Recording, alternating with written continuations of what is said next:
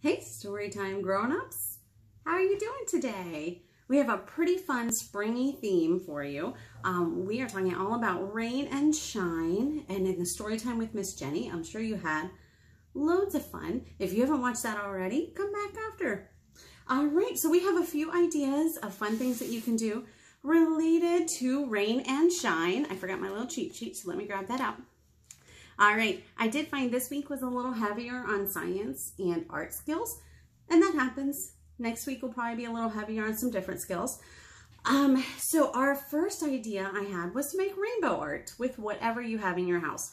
So if you have just sidewalk chalk, go out and make a rainbow on the sidewalk. If you have bingo daubers, you can, I don't know if you know those, they're like the dot markers that are real fat, and you can do that and make a rainbow that way. There are printables that you can do with that too if your child likes a little more guidance on an activity.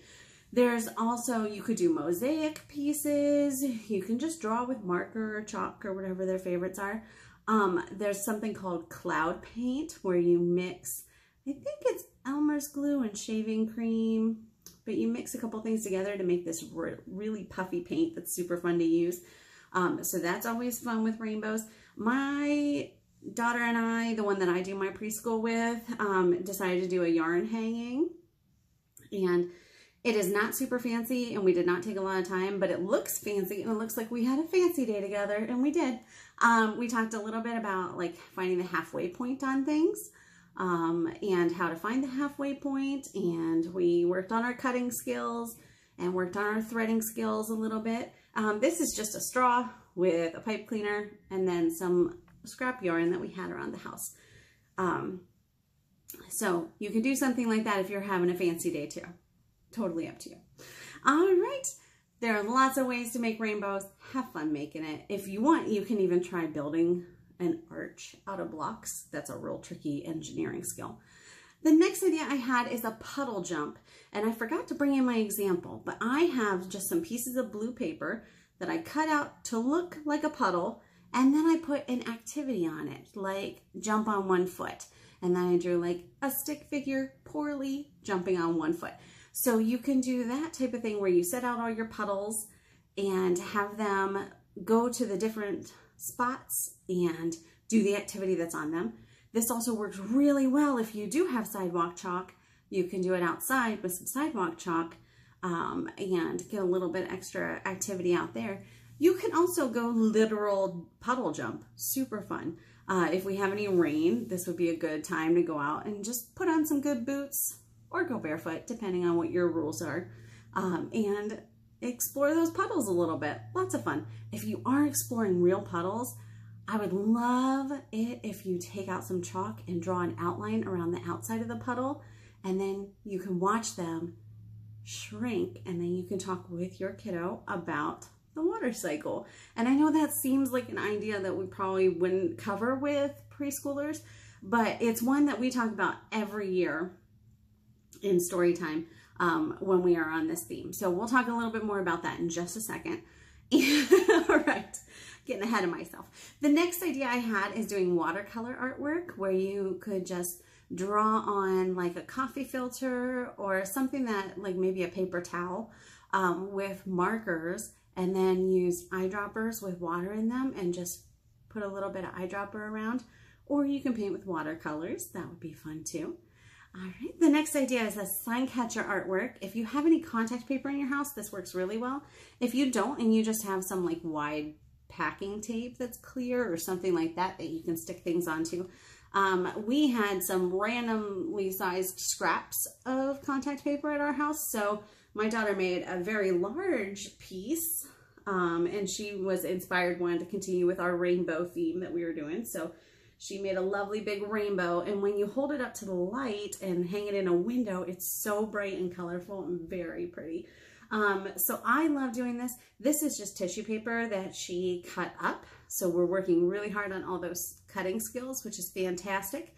You can also do ripping, which works on a different skill. That works on, it's still building those writing muscles, but it works on this skill instead of the cutting skill.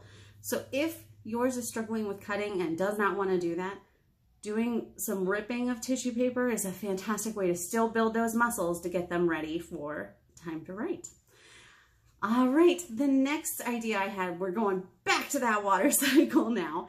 I love teaching the kids about the water cycle, and I know it seems like real big, and we learn some huge words when we're doing it, but I love to do it because it's something that they can watch happen, and they might have had questions about before, and we can explain it in a very age-appropriate way. So I like to do this experiment where we take a baggie, sorry about the brand situation. We take a baggie and we draw on it with Sharpie just for fun. You don't have to do that if you don't want to. And then you put a little bit of water in the bottom, and I dyed mine blue so it was a little more obvious what was happening. And then what I'm going to do is hang this in a really sunny window, and especially on a warm day, it's going to work super well. But if you hang it in a sunny window, you'll start to see the water down here reduces a little bit, gets smaller, and then you can explain evaporation because this water seems to disappear a little bit, and then up here you start to see condensation. So you can talk through those huge words.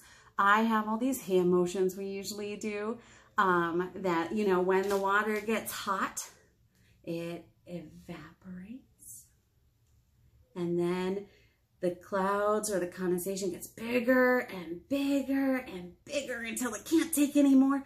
And then it rains. And then that water gets hot and it evaporates. And then the clouds get bigger and bigger again. So they can see that we're doing the same motions over and over again. And if they don't get it right now, that's fine, right? Because we're introducing it at such a young age. They'll get it again later, but this will give them some baseline for getting it when it comes around the next time.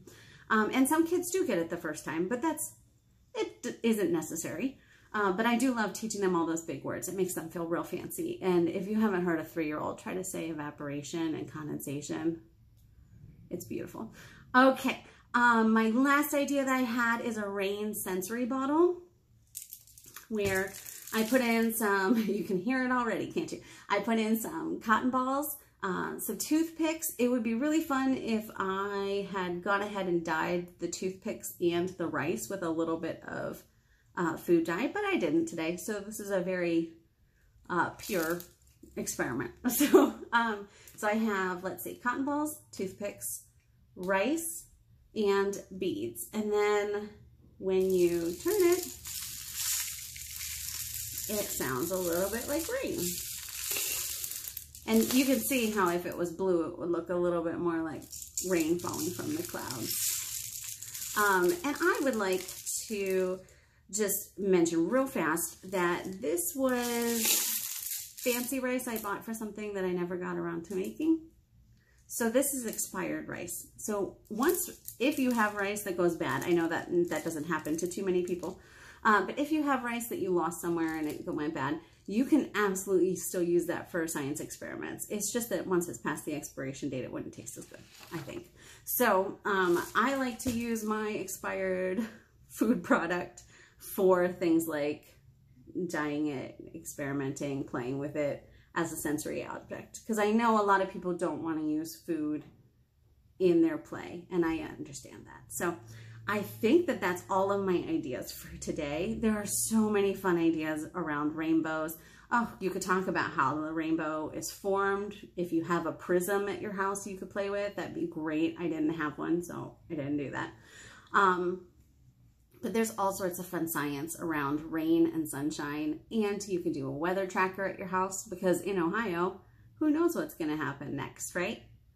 All right, well, I hope that you have a lovely rest of your day. I hope that you're enjoying your time together and having fun doing some of these preschool ideas.